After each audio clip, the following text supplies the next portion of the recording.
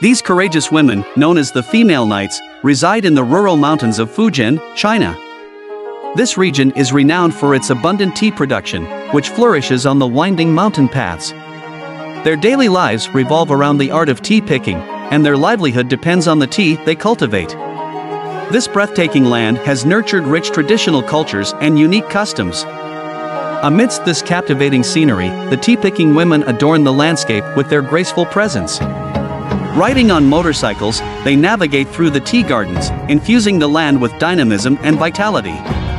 The tea plantations are nestled at an altitude of approximately 800 meters, covering a vast expanse of over 1,000 mu. Employing 80 female tea pickers, the plantations engage in continuous tea harvesting for a month. Each day, they collectively yield 4,000 caddies of tea, with an average of 50 caddies per person. When observed from above, the tea-picking women seamlessly merge with the lush green tea trees, creating a truly enchanting spectacle. Numerous large tea gardens employ a substantial number of female workers to pluck the fresh tea leaves.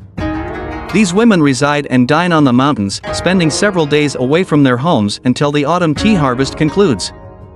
Most of them hail from nearby towns. Each tea picker gathers 50 caddies of fresh leaves daily. Upon reaching the tea gardens, they swiftly assume their positions and begin their meticulous work. The prime time for tea picking spans from 9 a.m. to 4 p.m., during which the tea picking women seldom take breaks. Every day, they traverse the winding roads, transporting their bountiful harvest of tea leaves. Their driving skills are honed to perfection, rendering them adept motorcyclists. Their skill and resilience have earned them the endearing moniker female knights among internet users. These treacherous mountain roads are not for the faint of heart, and these extraordinary women epitomize true courage. Only they truly comprehend the hardships they endure while traversing these perilous routes. Tea leaves are categorized into early green, midday green, and late green based on the different harvest times throughout the day, with midday green leaves boasting the highest quality. Harvesting the midday green leaves is vital for producing top-grade tea. To maximize the collection of midday green leaves, the tea plantations arrange for lunch to be delivered to the mountains.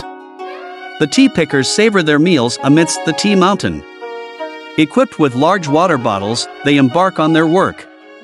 After finishing their harvest in one tea garden, they transport the tea bags and tools to another location, either by foot or on motorcycles. The tireless efforts of these tea-picking women contribute to the prosperity of the tea industry in Fujian. Their work embodies not only a cherished tradition but also a way of life passed down through generations. Through the art of tea picking, they convey the richness and beauty of this land to a wider audience. The incorporation of motorcycles into their work has increased efficiency and convenience, enhancing the overall tea picking process. Fresh tea leaves, under normal temperature conditions, gradually release moisture, resulting in a wilting effect. The vibrant green hue transforms into a deep shade of green.